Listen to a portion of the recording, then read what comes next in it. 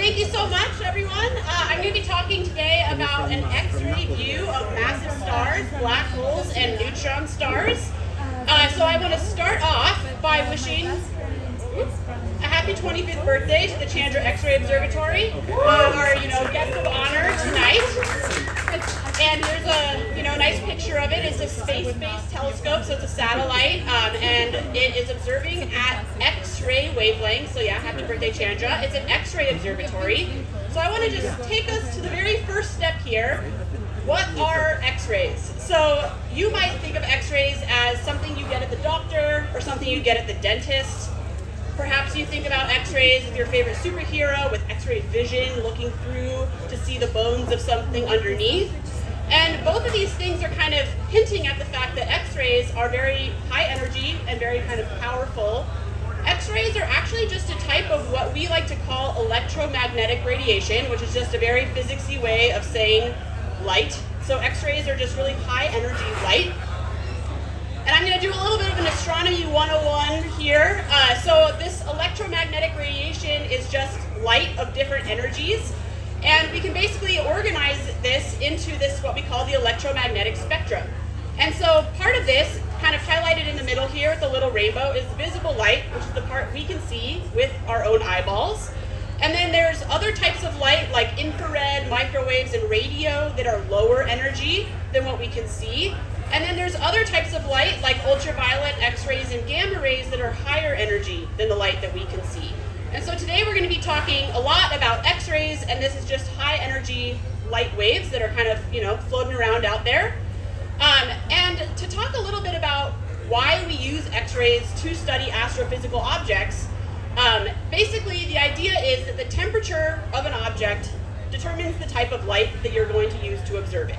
So all of us sitting around here, human beings, we're all glowing right now, even though we can't see it, right? Because we can only see with visible light in our eyes.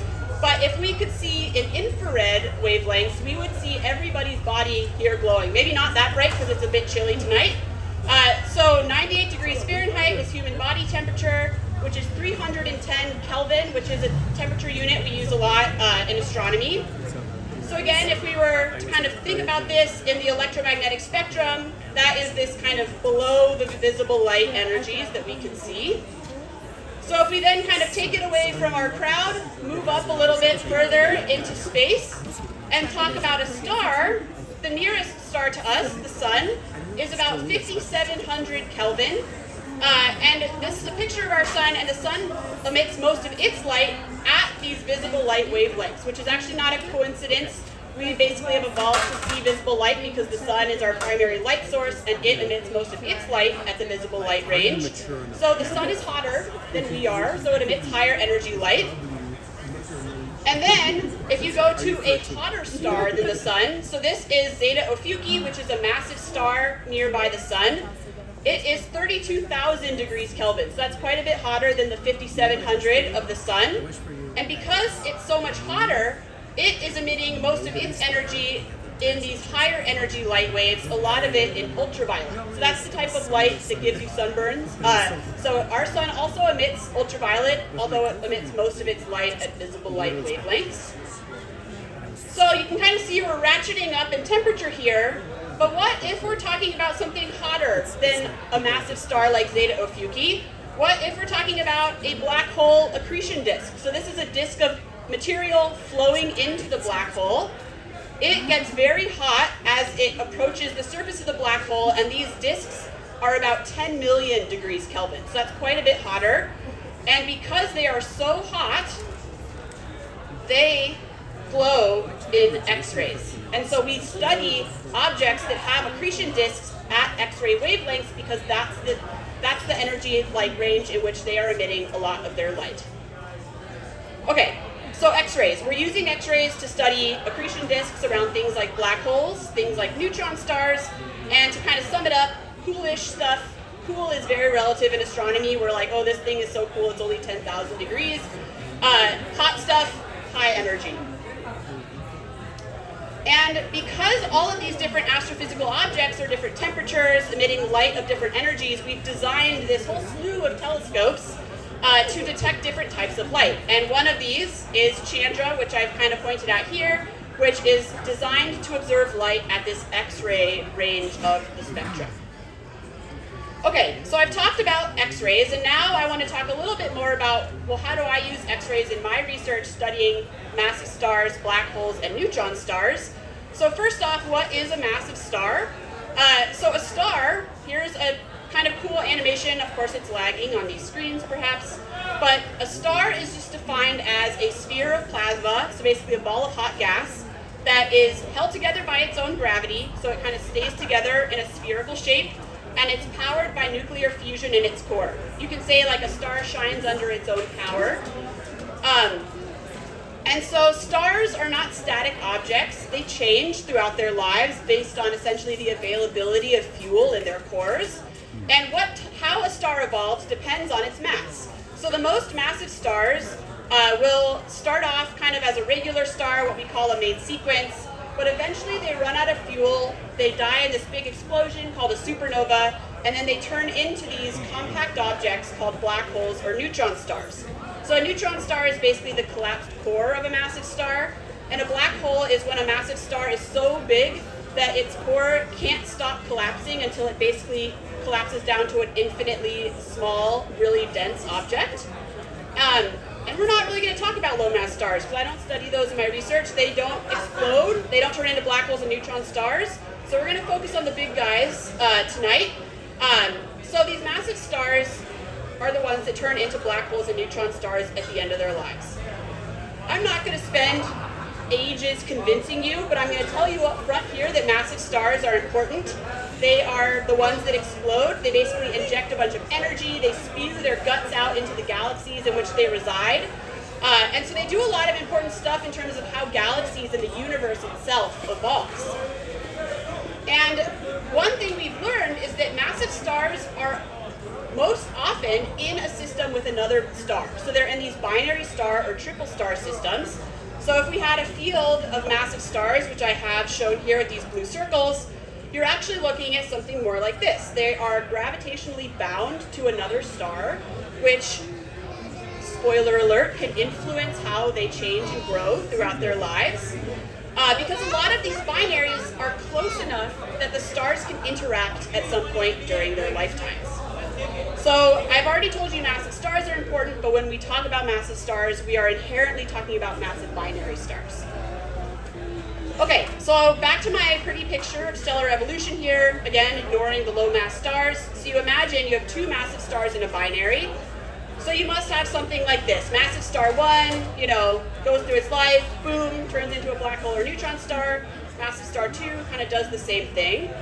However, we've now learned that this is not exactly what happens. Maybe we wish it were, well, maybe not, because then I'd be out of a job. So this is a little bit not what happens, and that is because of something I mentioned earlier, which is that a lot of these stars and binaries are close enough that they interact at some point during their lives. So what does that mean? So the big thing is that these stars can exchange mass. So what happens is material from one star actually flows onto the other star. So that changes the mass of the star, which then kind of influences its life trajectory. It can also kind of churn up the material inside the stars, which basically gives fresh fuel for fusion, so it can kind of affect how the star grows. You can even have a situation where the stars in your binary are close enough that they actually merge together and form one even more massive star, which you can imagine would be a pretty insane event and a lot of, churning up of the star going on. One of my favorite phases in this is that you can have what's called a common envelope. So a star is made up of kind of the core, which is the densest part in the middle where fusion's going on, and then this less dense part around it called the envelope. And you can actually have one star inside of the outer layers of the other star. That can eventually lead to the two stars merging, but you can actually have a situation where the whole envelope gets shed and then you're just left with like these naked cores of your stars. So this is all to say that the evolution of binary stars is complicated. This is a very complicated cartoon, but just to kind of illustrate that this is not kind of that same process that I showed you before. So you start off with two massive stars, and then you can have a bunch of these phases that involve mass being transferred back and forth, each star can have a supernova. This one includes a common envelope, and eventually this scenario ends with the two stars forming neutron stars, and then those neutron stars merge together.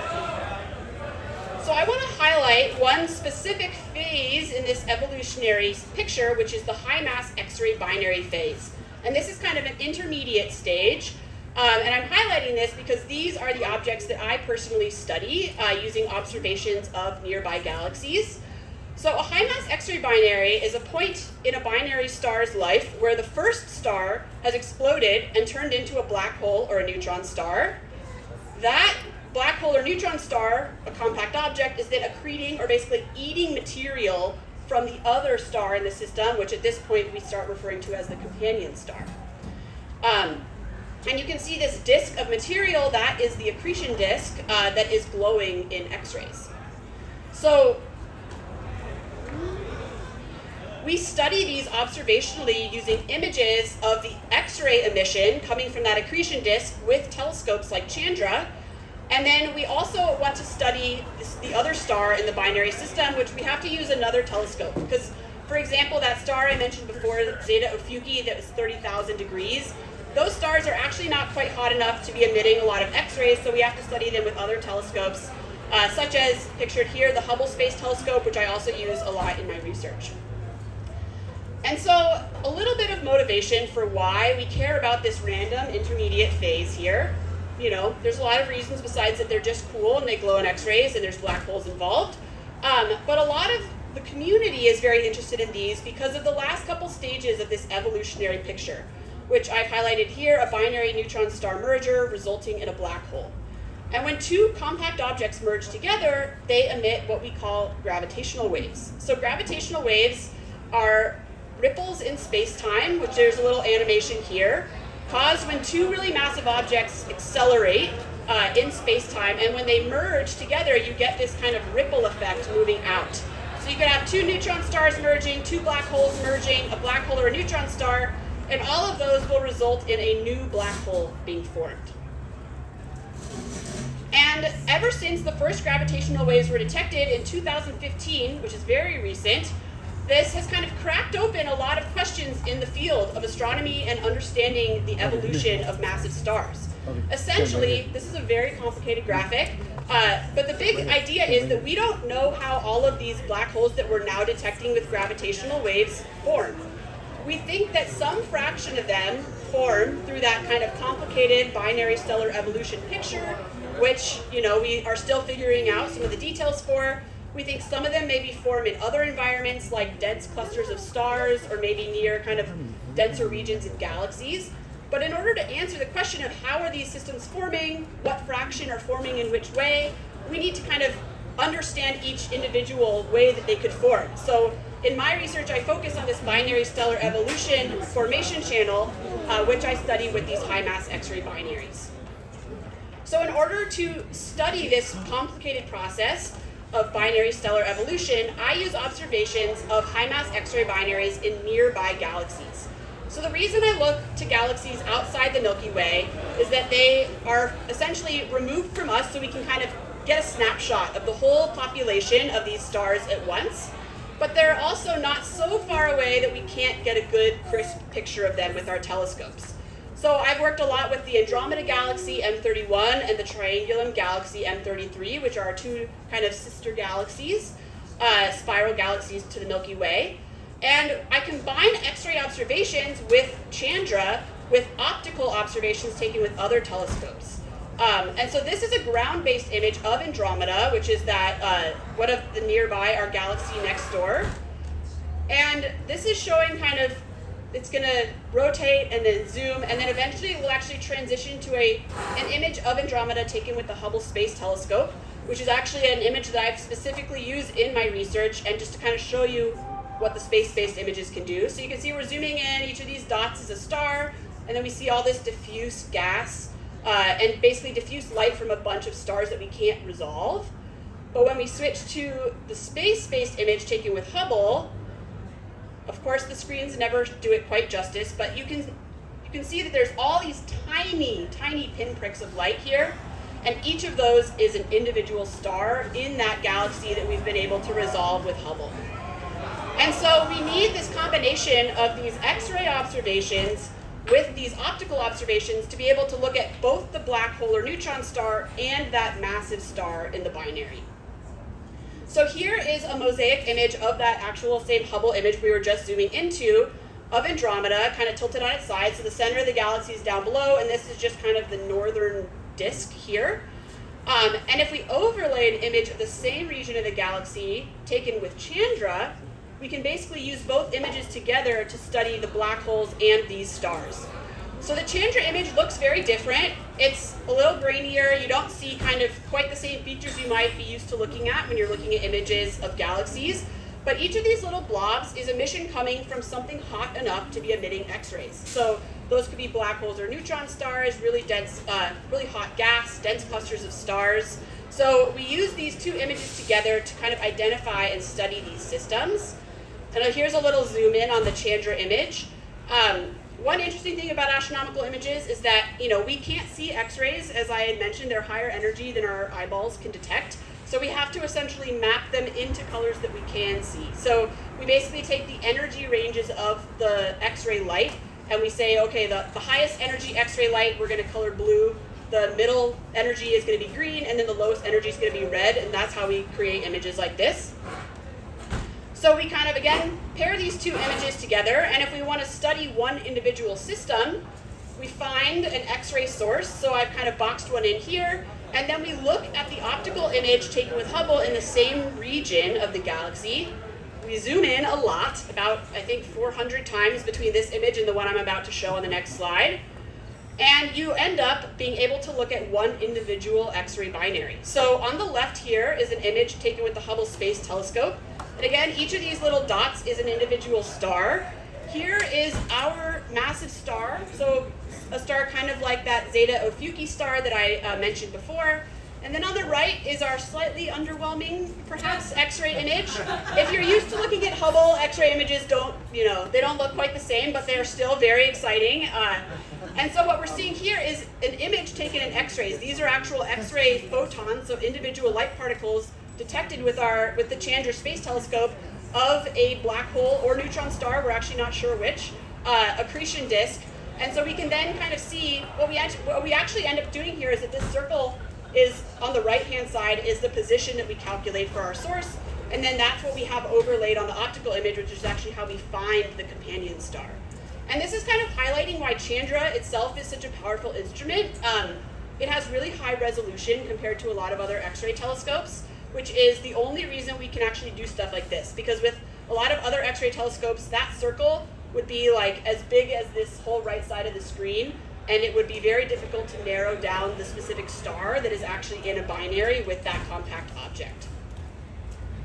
Okay, so I'm going to wrap it up here, and then I would be happy to take more questions. So first of all, I wanted to kind of reiterate that we need X-rays to observe high energy phenomena, things like black holes and neutron stars, because those objects are emitting most of their light at those really high energy X-ray wavelengths.